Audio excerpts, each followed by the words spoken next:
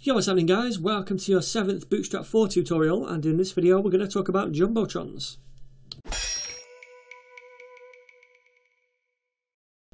So originally, back when I recorded my Bootstrap 3 series, I thought that the Bootstrap team came up with the name of Jumbotrons when they were high, but I've since found out, thanks to someone commenting, that the name actually comes from those big billboard things in the US, which was an education for me because I had no idea they were called that.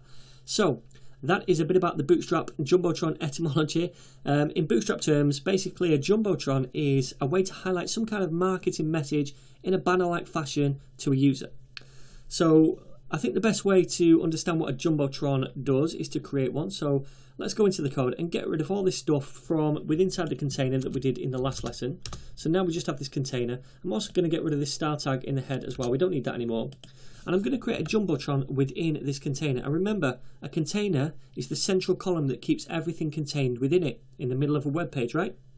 So let us create this Jumbotron. I'm going to use a div tag and give it a class of, you guessed it, Jumbotron.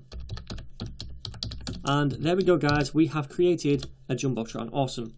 Now if we take a look in a browser, it doesn't look like much yet, just this grey square blotch in the middle. So this essentially would be our banner, and we could put text or images in it, right? So that is a Jumbotron. But what if I want a full width Jumbotron, going from left to right? Much like we can see on the Bootstrap website, this is kind of like a Jumbotron which goes left to right. What if I want to do that? Well, all we need to do is get rid of the container which is keeping it within this central column. So if we take off this container, like so, and I'll just scoop this over here, save it, and now we're going to see that Jumbotron go all the way from the left to the right. Pretty cool, right? So this is all well and good, but I want to show you one little quirk. I'm going to zoom right in onto this page, and in fact what I'm going to do as well is just alter the background colour of this so it's darker and we can see it. So I'll say style, and then background is going to be 333, which is like a really dark charcoal grey. And if we look in the corner now, I'll zoom in a little bit more, we can see this curve right here on the top and bottom and on the left and right as well. I don't want that. I want it to be flush against the corner, up there, and down here as well. So how do we do that? Well, we can do it simply by going here and adding another class called Jumbotron Fluid. And if I save that now, this time we're going to see those curves disappear. Now it's just a straight kind of flat Jumbotron. Cool, so let me just zoom out again, back to default, and there is our Jumbotron. But now what I want to do is put some content inside of it. So let's do that. So the first thing I want to do is change this background to AAA, make it a little lighter again, save that, and check it out. Okay, that's fine.